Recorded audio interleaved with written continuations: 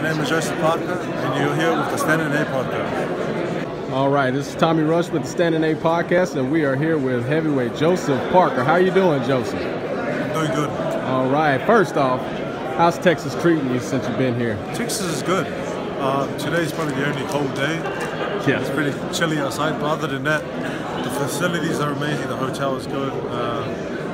I've got family here from New Zealand supporting me, so it's everything's good. Everything's on track. All right. How are you feeling coming into this fight, versus Shawndell Winters? I feel good, and the reason I say that is because I've trained hard. I've had 7 weeks of training in Vegas, and I'm here for a week, and so I'm ready. I've been sparring a lot of rounds, a lot of road work, strength work, so whatever he brings, I'm going to be prepared for it. Okay. All right, and given that you're victorious in that fight, would you be looking to possibly avenge your loss against Dillian Whyte? Yeah, the plan is to go out there and win well and look good doing it. And then, listen, I've been asking a fight for Dillian Whyte for a long time, a rematch. I still want to fight Chisora. I think he has his reasons why he doesn't want a rematch. He's chasing his dreams of being a champion of the world. But if that doesn't happen, take the fight with me. It was an exciting fight, first fight, and I believe we can, back it up and do it again. Absolutely, I think that would be a great one to run back, man. Tell me your quick thoughts on the most recent heavyweight bout that we all just saw. It's big talk around the town, but Fury and Wilder. Tell me your thoughts. My thoughts are that it was a great fight for the division, for boxing. A lot of interest from around the world, and it was an impressive win by Fury.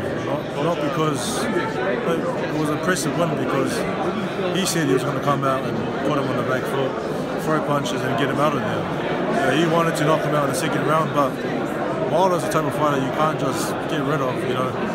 You saw that he had to throw in the towel to get him out of there. He's a fighter that will go out on a shield. So if they didn't throw in the towel, he would have just kept going until whatever happened.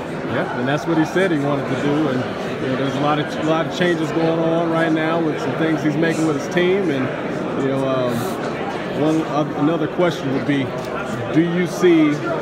which one do you see making the most money, given that it happens first? The Tyson Fury and Anthony Joshua, or the third match between Fury and Wilder? I think the most money would be the first fight.